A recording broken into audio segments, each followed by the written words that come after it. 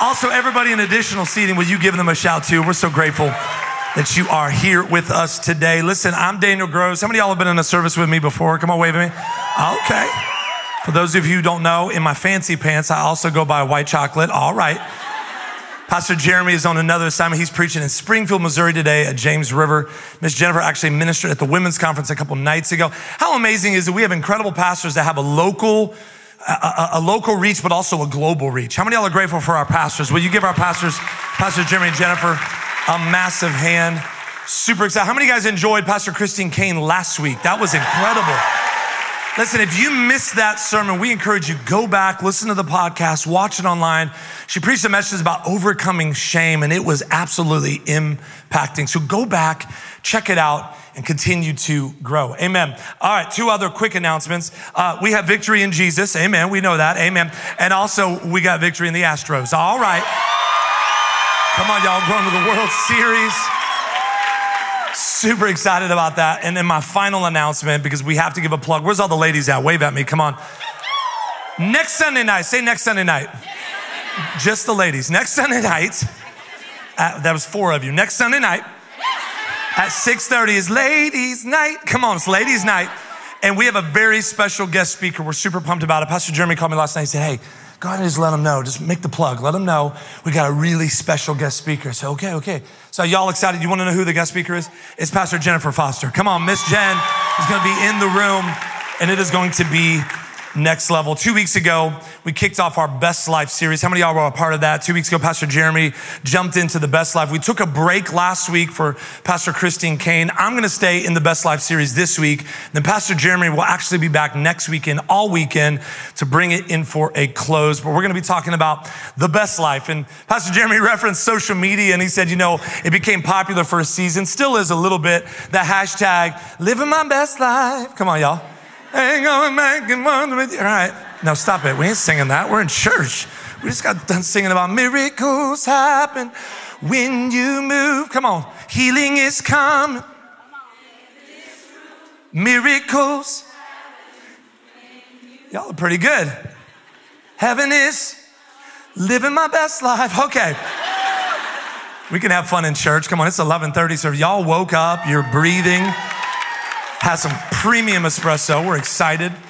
Living our best life. And Pastor Jeremy began to break it down. He talked about how sometimes we get caught up in the mindset of what our best life would be. And he talked about sitting on the beach and putting your feet in the sand and drinking a virgin strawberry daiquiri and a little umbrella in there. And my mind immediately went to, there's a lot of people with ugly feet.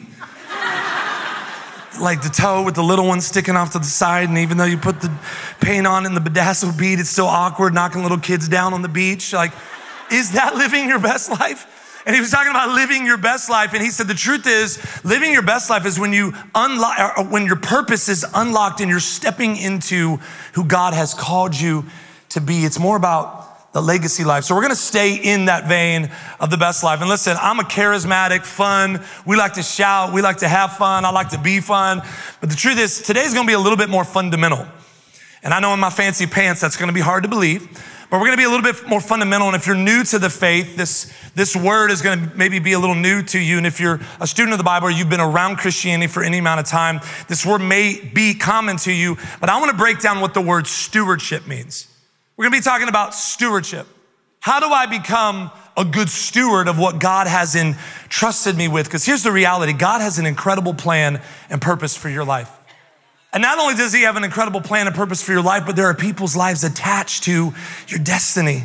People's lives attached to your purpose. And I'm going to start in Proverbs chapter 16, verse 9. And we're going to break down stewardship in a minute.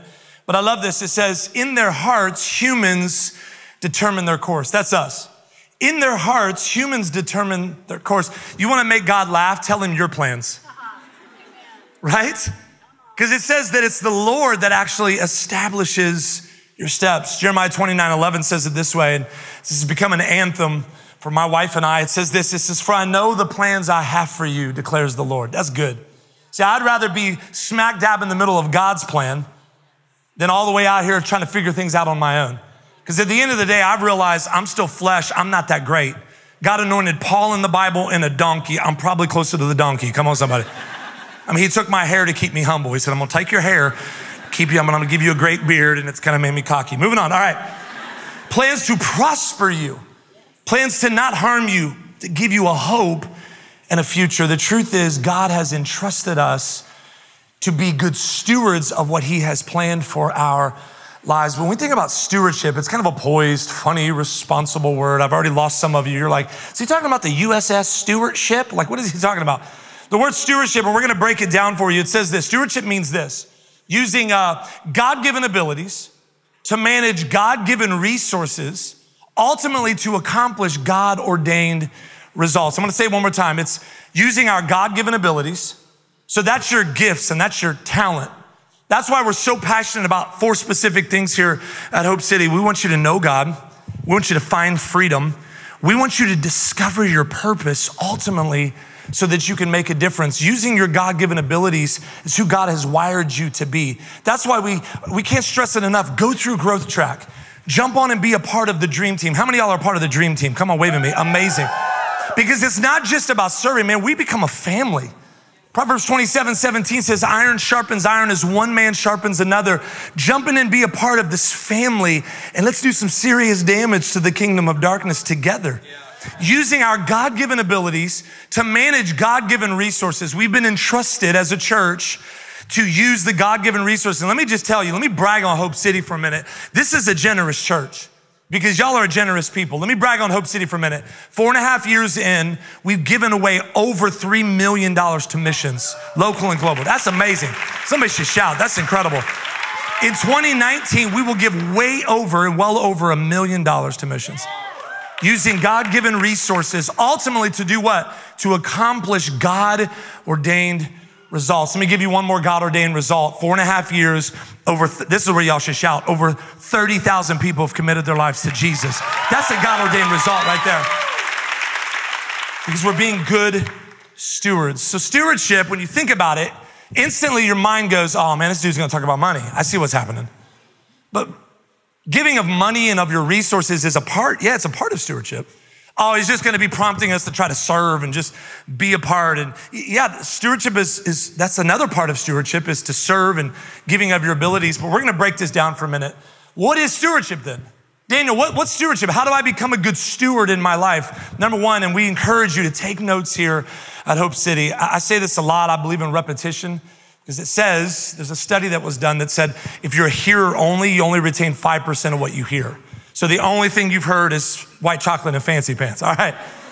But if you take down notes in real time, it goes up to 35% retention rate. If you take down notes and then go back and apply it, listen to the podcast, watch online, your retention rate goes up as high as 90 to 95%. That's an amazing study done by Harvard Community College, but still. Write this down if you're taking down notes. Stewardship begins in the heart. It's on the screen, write that down. You can take a picture of it if you want. Stewardship, it begins in the heart. This is the foundation. This is where God is entrusting us with our time, our talent, our treasure, who he has wired us and called us to be, but it starts in our heart. Check this out in Proverbs chapter 4, verse 23. It says, guard your heart above all else. Why? Why do we need to do that? Because it says, for it determines the course of your life. See, your heart determines your actions, and your actions determine if you're a good steward or not. Because it's not what you do for the Lord or what you give to the Lord. It's the heart of why you do it. Let me say it this way. Maybe you give. Maybe the buckets go by and you're like, throw a bit in, oh, praise the Lord. Or maybe you're the opposite and you're like, oh, reluctantly trying to give. I'm going to echo our pastor 2 weeks ago.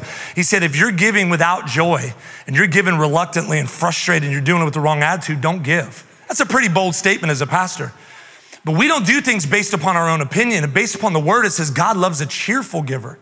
So if you're giving and you're sowing and you're doing it with the wrong attitude, then you're not being a good steward. I don't want to step on anybody's toes, but if you're serving and you're a part of what God's doing here and you're like, man, I'm part of the dream team, but you're doing it with a bad attitude, you're not being a good steward. Because the heart behind stewardship is everything. Look at the person next to you and say, gotta have the heart. Let them know. Say, you have to have the heart. Look at the other person on the other side of you and say, you look pretty good today. Come on, you did all right. Because here's the reality, and we've been saying this a lot in our all staff. I've been saying this a lot whenever I've had the opportunity to lead our all staff. I say, guys, we don't have to do this. We get to do this. It's a privilege and an honor to be a part. Do y'all realize we're in the middle of a revival? Do y'all realize we're in the middle of a movement? Like people walk in with broken marriages and leave set free. People have walked in with diagnoses and gone back and they've been reversed. People have walked in with addiction and left healed, set free and delivered. We're in the middle of a movement. So we don't have to do this, but we get to do this. It's a privilege and an honor. Well, why? Our why is people matter to God. So they matter to us. Our why is found people, find people. So our foundation is stewardship. Number one, it's all about begins in the heart. Number two, write this down if you're taking down notes. Stewardship is for every season of life. Stewardship is for every season of life. You might be the youngest in the room, or you might be the Guinness Book of World Records holder, and you're the oldest person in the room. It's in every season of your life, but I think there's a massive misconception that says, I'll start being a good steward when I have enough. I'll start when I have a little bit more. I'll start giving when I'm older. I'll start doing it when I figured it all out. And that's a massive misconception because stewardship is for every season of life. Luke chapter 16, verse 10 actually says it this way. If you're faithful in little things, you will be faithful in large ones. But if you're dishonest in little things, you won't be honest with greater responsibilities. The truth is, you have to look at what God has placed in your hands. I heard a lady, she literally, it's been a couple months ago, she said, I really wanted to be a part of the Silos Project, but I'm a single mom. And I mean, honestly, what I would throw towards it would be a few bucks. And it wouldn't even hardly cause a ripple in the massive lake. And I said, no. Be faithful with what God has put in your hands right now and watch God pour out his spirit on your life. Watch him bring favor and increase to your house so that you can do more. I got a DM last night. Somebody slid into my DM last night and said, hey, I was at the service and my wife and I had been talking and God had been prompting us to give a certain amount. And we had been reluctant because honestly, we haven't been being a good steward of our resources. But God had been stirring in us to give towards the Silos Project. And God activated our faith and stretched us today. And we're going to start sowing because we believe that favor and increase is on our house. And what God has entrusted us with, we need to sow into what God is doing here. Why? Because we're sowing into families. Why? Because we're sowing into future eternity issues and marriages and come on, breakthrough and healings and deliverances. We're sowing in to people being set free. So stewardship is for every single season. Yesterday, now my disclaimer, my beautiful wife is here and she's always like, if you're going to tell these stories, make sure it's not for a lack of discipline. So, okay, hold on. So our 3-year-old is very strong-willed. She's a very strong, like we live in her world and she's very bossy. Again, it's not for the lack of discipline. We're not those white people that are like, Cody, simmer down. Cody, don't make me count to 60 again. Cody, like that's not us, okay? We won't go any further, but we're not going to talk about it. Cody, simmer. Like literally, I was in the grocery store the other day and she was like, this lady was like 31, 32. Don't make me get to 40, 37. I'm like, simmer down. So our daughter Daphne is very strong-willed and she said, Daddy. And I said, what? And she said, Daddy. I said, what? She said, I want a banana. I said, how do you ask? And she said, Daddy, I want a banana. And then she said, please. I'm like, all right, you slipped it in there. So I went and got her a banana and I came back and she started weeping. And I'm like, what? I even peeled it. Like what? And she said, I wanted 2 bananas. So I went and got another one and ate it in front of her. All right, I don't know if that's good. I don't know if it's good parenting, but why are you telling us that story? Because I think a lot of times we approach God like that. God, this just isn't enough. I wanted more. And if you would have given me more, then I'll be a good steward. Then I'll bless others. Then I'll be good with it. But the Bible says to be faithful in the small things. It's every season of your life. If God can trust you with the little, I'm telling you, long-term, he'll trust you with way more. That's good preaching. I want to shift for a minute. I want to talk about being a good steward of our time. The Bible actually refers to time like this in James 4, verse 14. It refers to time in our lives like a vapor. It says that you're like a fog that fades away. So I'm going to talk about time for a minute. I want to ask this loaded question. How are you spending your time? That's loaded. People don't like to be told that, like, oh, you're starting to step on my toes. Now listen, I'm big on time. Anybody who works with me knows I'm punctual. Like I'm waiting in the room, like, where y'all at? And they're like, we still have 4 minutes on the clock. Because I'm kind of of the mindset that if you're 10 minutes early, you're on time. All right. She elbowed her husband. It's like, woo! If you're 10 minutes early, you're on time. If you're on time, you're late. And if you're 10 minutes late, then you better have a really good reason. Now I know there's exceptions. I get it. My wife literally full-time pours into our 4 babies, but she also, I'm going to call you out. You also rock a shirt sometimes that says, sorry, I'm late, but I didn't want to come. So I don't know. So I get it. But my loaded question is, how are you spending your time? Are you a good manager and a good steward of your time? Apple released a screen time feature. Has anybody experienced that? Where you get your weekly reports. Sometimes it's a little sobering. You're like, dear Lord. Yeah, but I use my phone a lot for work. But what about the 90 minutes a day that you're just on Instagram? How are you managing your time? There was a story about an older gentleman who was nearing retirement. He was an executive at a company and he rode the bus every day. He just loved it. He said at the bus stop and he would open up a book and just read. He had done it for years. And there was a 20-something-year-old intern who was just starting in his career. And he'd been riding the same route with this man for a while. And he finally slid over and said, hey, introduced himself. And he said, I can't help but notice that you've been reading, I think, that book a lot. Like you open it up and you're constantly reading that book. Is it a really good book? He's like, because I've never seen you with your phone out. Like I'm on my phone all the time, FOMO, like fear of missing out. And the guy's like, I don't know what you're talking about. But he's like, I've never seen you like on any phones or listening to music. You're always reading. This older gentleman looked at him and he said, I learned a long time ago, son, I don't want to kill time. I learned a long time ago that I want to embrace every moment. I learned a long time ago that I want to experience the wonders of life. And even at my age, 55, 60 years older than you probably, I could still be growing and I can still be learning. I want to make the most of my time. How are you managing your time?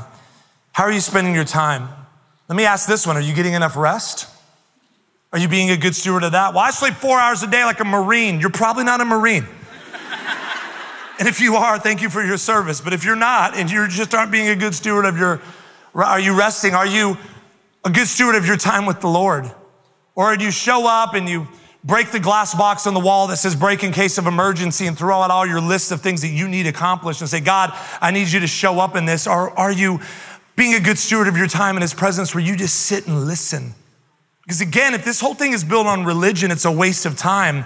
This whole thing, Christianity, what we walk in daily with the Lord is not religious, it's relationship. Are you spending time in the presence of God? Are you being a good steward of your time? How are you managing your time with your family? How are you managing your time between work and relationships? How are you managing your time between are you serving or aren't you serving? How are you managing your time being planted in the house of the Lord? I love this saying. My wife and I, when we first got married, we had talked about in life, we're going to go through things. That's Bible, y'all. John 16:33 says, in this life, you'll have trials and sorrows of many kind, but take heart because I've overcome the world. This is Jesus's words. So Jackie and I just celebrated 15 years in July. All right. Curtsy. It's amazing. 15 years in my family, that's a big deal. In her family, that's a big deal. 15 years, a big milestone. She reminded me yesterday, you ain't buying me, you didn't upgrade my ring or nothing. We'll talk about that later. But we had this thing where we're like, listen, in life, we're going to go through things. If we go through it, then let's grow through it. Let's choose to grow through it. And I love this acronym. And I love what the older man said earlier when he said, I want to experience the wonders of life. Because time, the acronym says, things I must experience. You're going to experience some things that stretch you. You're going to encounter some things in life that shape you and refine you. And sometimes it feels like, God, where are you? But there's some things that God needs in the process of preparation. There's some things that you need to experience. David would have never become the king if he wouldn't have taken the head off of Goliath. But check this out. He would have never taken the head off Goliath if he wouldn't have fought the lion and the bear first. There was a process in the preparation. Things I must experience. I want to grow. I want to experience the wonders of life. There's nothing more special than watching my kids growing and developing. My 6-month-old learning and exploring and seeing things that he's never seen before and almost fully ripping my beard out. Like he thinks it's fake. But I love watching him, and I'll just sit and we'll watch our kids experiencing the wonders of life, things I must experience. Being a manager of our time, you know, managing your time right though could be completely connected to your purpose and your destiny. And I'll tell you a quick story because some of you don't know this story of how we even ended up here. There's a lot of you, if you've been in Hope City for any amount of time, you just know I've been flying in and commuting here for years and preaching. I'm like the weird cousin who just shows up. But there's a backstory to this about managing and being a good steward of my time. So I'm gonna openly admit it. This is a public intervention. I'm a terrible administrator. For years, I thought I was. And then my wife's like, babe, you're not good at administration. I'm like, yes, I am. She's like, spell administration. I'm like, and she's like, let me help you with your schedule. Let me help you manage your time and your calendar. And there was a conference that I was supposed to be speaking at in Ohio. And honestly, I was going to bail on it because I was overloaded. That particular year, I had flown like 180 something times. I was saying yes to everything, preaching everywhere, singing everywhere. And I was just overloaded. And she said, let me manage your time. And because she put in place something that aligned my will to God's will in my life and my time as a good steward, I was able to go to this conference. Now watch this. Pastor Jeremy Foster's there. I didn't know who he was. He didn't know who I was. It's probably 6.5, 7 years ago. We're at the same conference. He decided to come to the night that I was preaching. We ended up hanging out till like 2 a.m. and he began to talk about dreams and we began to talk about hopes and dreams and what God wanted to do. He began to tell me about some things in his heart to do that we're literally living in the middle of right now. Things he was prophesying then, we're in the middle of now. And he said things like, man, I like you. I was like, I like you too. He's like, you're cool. I was like, you're cool. And he's like, we should hang out. I was like, we should hang out. We should hang out later today. He's like, okay, you're getting a little weird. Like, it's almost like a stalker a little bit. He's like, man, it'd be so cool one day, wouldn't it, if we were like a part of this together? And I was like, don't you threaten me with a good time. But I believe that something was solidified in the spirit and in the covenant. And I believe my wife, my 4 babies, and myself, we're in Houston, Texas today, living here because of that moment, because I was a good steward and managed my time. It was all connected to my purpose. It's all connected to our destiny. How you spend your time. I believe a lot of times how we manage our time is almost like a GPS, a supernatural GPS, helping us get to our destiny. Number 3, as we bring this in for kind of a landing, number 3, stewardship requires willingness. Now, this is tough. We don't like to be told what to do with our time a lot of times. We don't like to be told what to do with our money. That's a big deal. We don't like to be told how to parent. My wife and I, when we were first married, went to a restaurant called Logan's Roadhouse, where you can just like throw peanut shells and really anything else. Like I've got lint and everything else in my pockets. Like you can just kind of throw it everywhere. It's a hot mess. And so we were there and we were eating with this couple and they had a little girl and we didn't have kids yet. And so we were sitting there and their little girl, they ordered her a hot dog and she was trying to bite into the hot dog and it literally shot through the bun on the table, rolled off the table, under the table. I was like, oh. And so I was trying to get the waitress's attention and the mom was like, that would take way too long. So she's digging underneath the table. Like, I'm like, you're really working hard. Whatever you're touching, like, oh God. And so she reaches and she pulls out the hot dog and she's like, And she's like, parenting's messy and she's and I'm like, and then she pops it on the bun and hands it back to her daughter. And I was like, oh, that's not okay.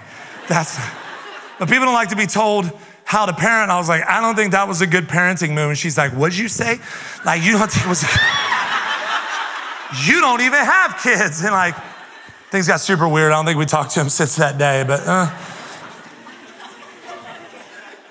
willingness is a massive deal. Why? Because free will is involved here. That's what the Bible says in 1 Peter 5, verse 6, to humble yourself under the mighty hand of God. Because that's a choice to position yourself under the mighty hand of God. And it says this, and he will lift you up. Stewardship requires willingness. It actually reminded me of the parable of the talents in Matthew 25. There's this moment where the master gave 5 bags of gold to one man and he came back with 5 more. There's another man he gave 2 bags of gold to and he came back with 2 more. And then there was this third guy. Don't be like the third guy. Matthew 25, verse 25, the third guy said with his 1 bag of gold, I was afraid, so I went and I buried it. The maker of the world The creator of the universe has entrusted each and every one of us with skills and gifts and talents. He's entrusted us with resources. And if you allow fear to grip you and muddy the waters of your faith, you'll end up like the third guy and you'll stay in a rut and never reach your full potential. Write this down if you're taking down notes. Don't bury your potential. Release it and live by faith. See, we're called to live by faith, not by sight. And when we allow God all access into our lives, we can release ultimately what's in our hearts. Y'all, I'm sweating like crazy up here. I might start wearing a toupee to catch it. What do you guys think about that? Get ready for it with like crunchy bangs. So I was in Dallas a couple months ago, and I love it. In Dallas, you're a Dallas Cowboy fan as well? Okay. All right. Praise the Lord. I was in Dallas a couple of months ago at a conference, and I was staying in the hotel by myself, and I'd been wearing this rubber band around my wrist, and there was this moment where I was just really candid with the Lord. Super candid with the Lord, and because again, this isn't religion to me, it's relationship. It's like a father to a son. So I was really honest, like, God, there's some areas in my life that I'm feeling super stretched in. Like super stretched, like to the point where I feel like I'm gonna break. Like I have to be a good husband. I need to be a good dad. I need to be a good leader. And I'm feeling super stretched to the point where I feel like I'm about to break. And I felt the Holy Spirit. John 14:26 says that the Holy Spirit is our helper who helps. The Holy Spirit is always speaking. Sometimes we allow distractions in life to muddy the waters of his still small voice or the gentle nudge or the intuition, but he's always speaking. And I'm standing there and I'm stretching this, having this honest son to father conversation like, God, I feel like I'm gonna break. And I heard the Lord say, Daniel, a rubber band is only valuable when it's stretched. It has no value sitting in a drawer serving no purpose. A rubber band's purpose is to be stretched. And the stretching that I'm putting you through, the stretching you're in now, it's not designed to break you. It's actually designed to shape you. It's actually designed to refine you. It's actually like a slingshot ready to launch you into what I've called you to. So I've given you everything you need, the new strength, the renewed power, everything you need to activate your faith in the stretching. We were at All Staff, and I mentioned this to our staff, and one of our lead team pastors, Pastor Oric, he's from Nigeria. He came up to me afterwards and he said, Daniel, do you know the physics behind this? That's not a super good imitation, Pastor Oric, but I'm staying with it. When you pull on it, it never goes back to the original design. And I said, what?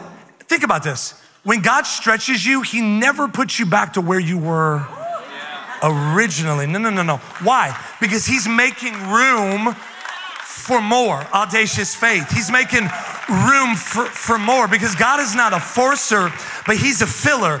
And if you'll make room and you'll allow the stretching to happen inside of this willingness, he'll fill every time. And then he doesn't stop there. He says, listen, if you will pass this stretch, then I'm gonna upgrade your faith. Come on, how many of y'all like getting upgraded? You ever been on a flight and they're like, Mr. Jenkins, like you're all the way back in group 4 by the lavatory and they upgrade you to first class and you're drinking coffee in a glass mug. You're like, I wonder what the peasants are doing back there. Oh. You get upgraded. God begins to stretch your faith and says, listen, I need you to step outside of your comfort zone because the comfort zone is only comfortable, but nothing ever grows there, right? So when you're stretched, God will begin to say, listen, there's some creativity that I want to unlock in you. There's some things that, yeah, but God, I feel stressed and I feel overwhelmed. And Pastor Christine said this last week. Sometimes we get in the comparison trap and we say, yeah, but she's so much better at that than me, or he's so much funnier than me, and they seem way they're way happier than me, and they seem that they're the happiest, and you start kind of getting in this comparison trap, and God's saying, no, I've got plans and I've got purpose that I want to unlock in you, but in that stretching, this upgrade place, I need you to step into. I believe God is about to unlock some things in people, and you know you've needed to serve, you know you've needed to connect and be a part of what God's doing here through the dream team, but maybe reluctancy or maybe old church hurts has kept you from stepping into it. But allow God to stretch you and upgrade you today so that you can be the daughters and sons that he's called you to be. Come on, is that good? Come on. We have to get our yes out of the way. Just say that out loud. 1, 2, 3, yes. 1, 2, 3. Yes. We have to get our yes out of the way because this is the first step. not designed to break you, designed to upgrade you. And then there's one step further. I'm gonna have my boy Shata come out here. Come on, the Nigerian sensation. Come on. Shata. Okay, that's enough. That was ridiculous. Like Ebony and Ivory in perfect harmony. You're like a Nigerian G.I. Joe doll. It's amazing. And single. Okay, moving on. So we went from here and we passed this stretch and we allowed God to stretch us here, but then God's like, listen, I have so much more. I want to expand even more. And if you allow me to grow you through audacious faith and you'll step out in the more, I'm gonna increase your faith. And in that stretching, and I had this thought, maybe you wanna be a part of what God's doing in the silos and you say, God, but I can't do it on what I'm making, so I need increase and I need some favor. I need you to come out here and I need you to, yeah, this is increase in favor right here. Come on, give my boy Jude a hand right here. Come on, increase in favor. And then you're like, yeah, I want to be a part of this, but I just felt timidity and I felt anxiety about this, but I need some courage and I need some wisdom and I need some clarity. So I'm going to have my friend Megan come out and be courage and wisdom and clarity. Come on, jump out here, Megan. Give Megan a hand as she comes. And then I need joy. I want to complete this task with joy. I want to be in this thing and I want to be the one that walks into the room and has a there you are, not here am I sort of personality. So I need joy. I need my boy Ethan to come out and represents joy. So check this out. In the very beginning, it's you going, God, I feel stretched. I feel like I'm going to be broken. And because of your faith, God expanding your faith and stretching you to a new place and then ultimately putting you to a place where it is beyond your bandwidth. It takes the lid off and says, listen, there's miracles in this place. There's freedom in this place. There's audacious, extravagant giving in this place. But you have to allow God through willingness to stretch you. Give my friends a hand. Be real careful with that stretch. Come on. I believe that if we'll allow God to really stretch us out of our comfort zones, I'm telling you, if you could only see back in the day, high school, when I thought I was John B. Come on, somebody. See, you don't know who John B. is. Just Google him. I thought I was gonna sing and travel and be the first white dude to cover Christian R&B songs. And lately, have I told you I love you? Come on, Tyrese. White people don't know anything about that. Let's just move on. But God began to stretch me and begin to say, listen, I've called you to do evangelism through worship. I'll give you a platform, but all I want you to do is get in the way of people's storms and point them to me. You know, at the end of the day, when we're stretched, God will stretch us outside of the comfort zone and stretch us into a place where our faith grows to the point where we just say yes. Well, how do I grow in this? When you get a revelation from God, it will fuel dedication to God. When you get a revelation from God, it will put you in a position where you say, God, beyond anything, I will stretch my faith and I will begin to say yes to you every day. I want to shift gears for just a moment. And I want to talk about generosity for just a moment. And I know some of you are like, oh, great, we're going to talk about money. But this is something we have to talk about foundationally as a church because, again, we're a generous church. Two of the definitions of the word generous that I love. It says liberal in giving, and I love this one right here, one who is open-handed. John chapter 3, verse 30 says, I need you to become greater and greater as I decrease and become less. And what we're saying in this is, God, I'll live an open-handed life where you can take anything out and pour everything in because God's not trying to get something from you. Listen, he's trying to get something to you and ultimately through you. My wife and I, when we heard about the Silos Project, we said, listen, we need to sow into this. We need to be a part of this. And we prayed and we came back and we said, this is what we're going to sow. This is what we're going to pledge because we truly believe, I believe this with all my heart. You know, we closed on the property. How many of y'all know that? That's amazing, right? To our soon to be first permanent location, soon to be, but it will be the first of many, many to come at 10 and Beltway 8. In real estate, location is everything. And they said that over 550,000 cars drive by this location. If you do the math, 1 to 3 people in a car, over 1 million people are gonna drive by the Silos property every single day. Well, that's amazing. That's great in the natural. No, but it's so much more spiritual than this. I believe in Exodus chapter 3, when Moses was tending to the flock of his father-in-law Jethro, and he was just walking, minding his own business, a burning bush is off to the side, and it says that Moses turned aside, and when he turned aside, God began to draw him in and called him by name. I believe this with all my heart, that the Silos Project, right there at 10 and 8, over 1 million people a day, I believe it's a modern day burning bush to the city of Houston. That people are gonna drive by and turn aside, and miracles are gonna break out in their families. Miracles are gonna break out in their physical bodies. Addictions are gonna break out, because Romans 2 verse 4, I said it earlier, it says it will draw a man's heart to a place of repentance. So if you're on the fence and you're like, man, I know God's been asking me to sow into this. I know God's been asking me to be a part of it. I'm gonna echo our pastor who says we want 100%, unapologetically, we want 100% participation. Well, I don't have that much. Be faithful in the small. HopeCity.com/give. Again, we'll never manipulate you. This isn't in the middle of the night infomercial sort of spiel. Like, if you give now, you're gonna get a free set of Ginsu knives. Like, it's nothing like that. You might get a ShamWow, I don't know. No, but we're sowing into good ground. We're sowing into something that literally is gonna produce hope and life for people. And here at Hope City, we never ask for a specific amount ever. We just say, God, tell us what you want us to do, and then simply be obedient and follow through on that. As a church, we trust God to meet the need. We do not measure our resources against what's needed. We measure God's resources against what's needed. And I believe with all my heart that if we do it with joy, we're gonna do some serious damage, I said it earlier, against the kingdom of darkness, and we're gonna romance a lot of people to the heart of God. Do you believe that today? Come on. All right, one last thing. I wanna do one last illustration because we had so much fun with Shata earlier. Shata, come back out one more time. Hey, hey, hey, hey. All right, that's enough. I was gonna give you another song, but I changed it up. So actually, can we get Shata a seat? Is that cool? He's been doing a lot. He's got the G.I. Joe shirt on and stuff. Let's just, you work out, buddy? So, I have to eat tangerines sometimes to keep my energy up, Shata, when I'm preaching. I happen to have a couple on my podium. And I want you to hold one of these, actually hold both of them, but I want you to hold them pretty tight. Like, don't let go of them. Just keep a grip on them. This is representing Shata's money. This is his paycheck, time away from family. This checking account, premium $84 in the savings, come on. Like, you know what I mean? You're there and they swipe the card and it says processing. And you're like, come on, Jesus, push it through. Hey, push it through, Lord. Processing, error, try it again, swipe it again. The chip is worn down. Processing approved. Hey, it was approved. Oh my God.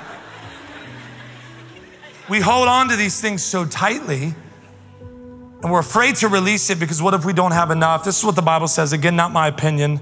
The Bible says in 2 Corinthians 9:8, and God will generously provide all you need. Then you will always have everything you need and plenty left over to share with others.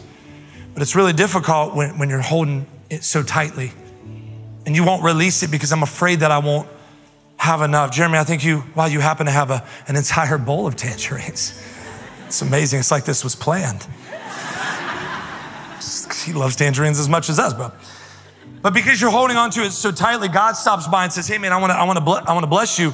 But you're like, well, man, I can't grab them because I got to hold on to everything that's mine, Lord.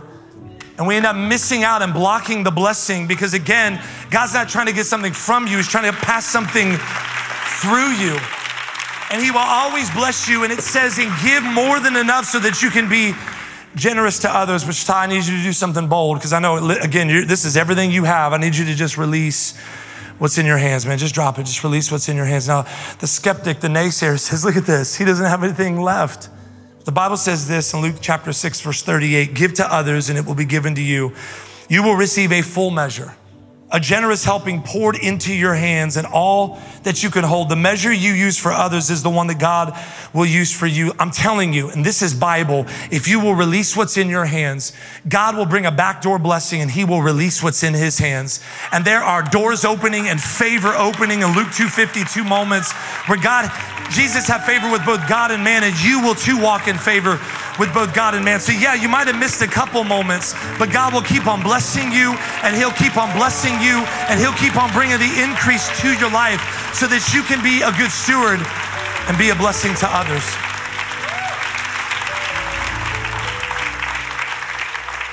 Again, I echo our pastor that says, if you don't give with joy, don't give at all, because the Bible says in Acts chapter 20, verse 35, it's more blessed to give than it is to receive. Give with joy.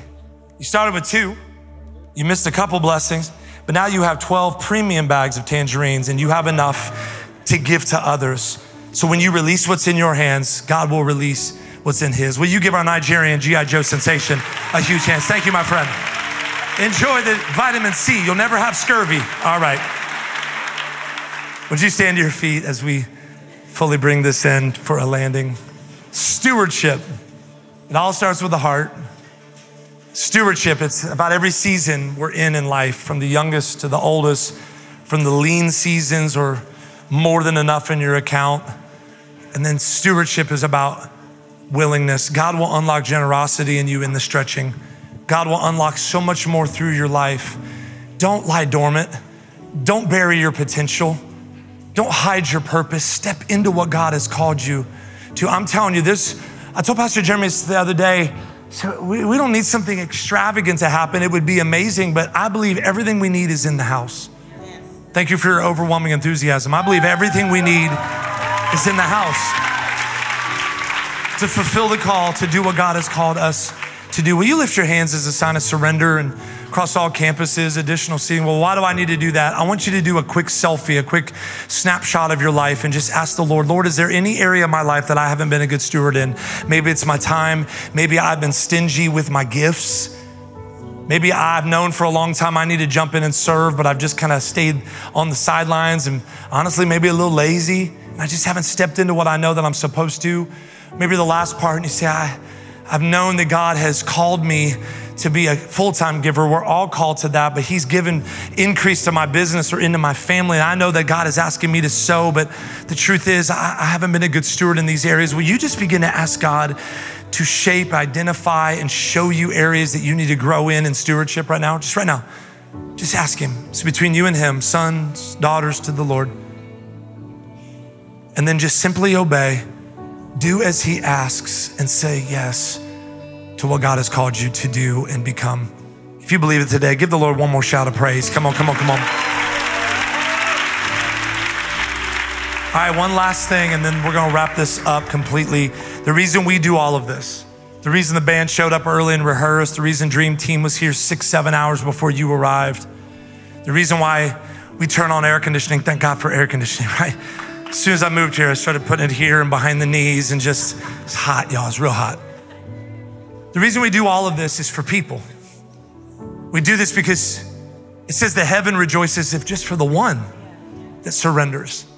And here at Hope City, we never pray prayers for symbolic reasons. We truly believe what the Bible says in Romans chapter 10, verse 9 and 10, when it says, confess with your mouth and believe in your heart that Jesus is Lord and you will be saved. If you're here today and you don't know Jesus as your Savior, or you're the second invitation, you say, Daniel, something in my heart has been convincing me of the fact all day today that there's more to life than the way I've been living. I got caught in the prodigal life, but today I want to rededicate my life. Close your eyes just for a moment. Across all campuses, additional seating. If you're here, I'm going to count to 3 and just I want you in a moment to just lift up your hand. If that's you, you say, Daniel, I want to get my life right with God today. I want to surrender my life to God today. I want to rededicate my life today. 1, today's my day.